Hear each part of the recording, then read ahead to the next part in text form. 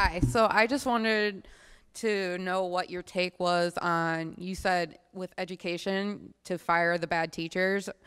What's your definition of bad teachers? Great question. So how many people here think you've had at least one teacher that deserves to be fired? Everyone raised their hand always. So the question is, how do you find them, right? So I got this question asked a lot.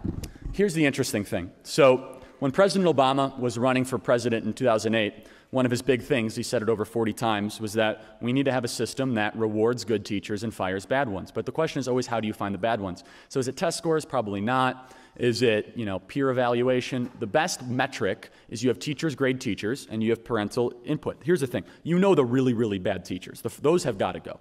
I had teachers earning $150,000 a year, barely showing up for class, teaching gym, doing nothing, being completely lazy. They're a drain on the school budget. They're a drain on the local community, and they should be fired instantaneously. The problem is, under current teacher tenure laws in certain states, in most states, they are protected by contracts designed by teacher unions that make it nearly impossible to fire bad teachers. If they're not productive, they don't put time in. So I would support reform and a system that allows really good teachers. Here's the thing. Some teachers, this might be a surprise to some of my liberal counterparts, so I had public school teachers that changed my life, that did unbelievable amount of work. They got in at 6 a.m. every day. They worked their tail off. Then I had teachers that would take half the year off. They just didn't care. They were bratty. They thought it was horrible. And yet the one that didn't put as much effort was earning more than the person that was just there.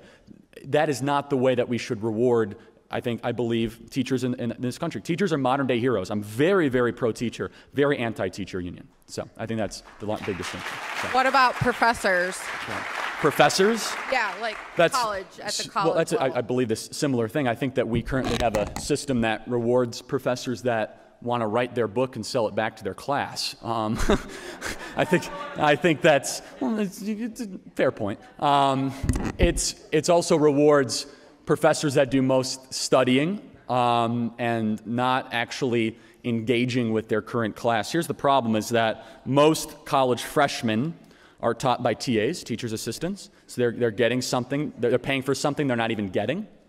I think measuring value in a professor should be different than that of a teacher, but here's the big difference, is that public school teachers in K through 12 education have to be held to a different standard than professors. It just has to be. There's more K through 12 teachers than there are professors, a lot more, almost 10-to-1 ratio. Okay, but with the whole point on the TAs, they're usually doctoral students. Yes. That are turning into professors. So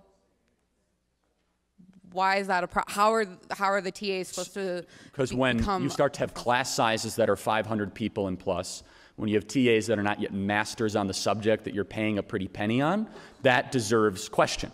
Because you are going to college to learn from subject matter experts in an environment where you can dive deep into that particular topic, so on and so forth. So if I'm paying, or I'm being forced to pay, $800 for this sociology class or human studies class, and I'm getting taught by a TA with 800 people in a lecture hall this big, that there's something, I think, wrong with that.